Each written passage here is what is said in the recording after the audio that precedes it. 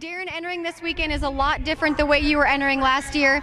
Last year, it was coming down to the wire between you and Donnie. This year, he's got the championship wrapped up, but you're solidly in second. For only your second year back with the World of Outlaws, how does that feel? It feels good. I mean, last year was pretty stressful, but it was a lot of fun too. So, you wouldn't trade that feeling or last year for anything in the world. But we're just here to try to finish out the year strong, try to win some races at the end of the year. It feels like it's been a long time since we won.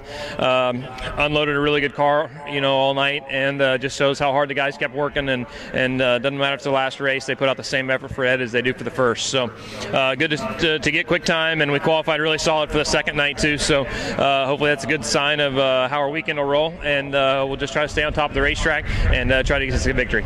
This is home for your guys, and they've had a lot of time to work at the shop. Do you think tonight's qualifying efforts is a reflection of them being able to be back at their hometown? Well, I don't know. I mean, it just reflects how hard that they work, no matter what. And we have nothing to gain or lose here this weekend other than going for a win. And we owe it to our sponsors. Great Clips, Sage Fruit, and Team ASC and SurePoint, and all them guys that come out here and try to win.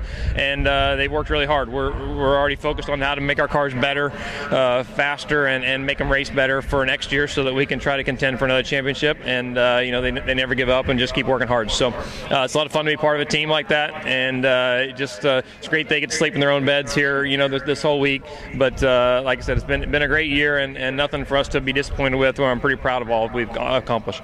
Well, congratulations to Daryn Pittman and the whole Great Clips number 9 on Friday night's Quick Time. We'll bring to stage Joey Saldana and the Modern Equipment number 71M, which is Saturday night's Quick Time. Joey, you have 24 quick times this year, 2 times more than the next guy, which is Paul McMahon. How do you continue every night at all the different racetracks to get quick time? That's a testament to our engine program. Rick Long does a great job, and I've been a part of Rick's program for a long time, so I know horsepower-wise we got it. We just got to get a better race package, and when we do get it, we're good, but we're not consistently doing it, so hopefully we can do it this weekend. With this being the last race of the season, a lot of teams talk about, maybe making little changes for next season. Are you working on anything tonight in preparation for next year? No, I think the biggest thing for us is just the financial backing to do it properly. Dan Motter's put a great team together, but he's doing it at a Motter Equipment, and we have support from him, Saul, and Beltline Body Shop, but we don't have Great Clips or STP or anything like that. So you definitely got to get everybody in place and everybody on the same page financially to race with the Outlaws full time, and we're working at it, and I think we're doing a good job. We just need a little bit more help. Yeah, you definitely are. Well, congratulations to Joey Saldana on Saturday night's Quick Time.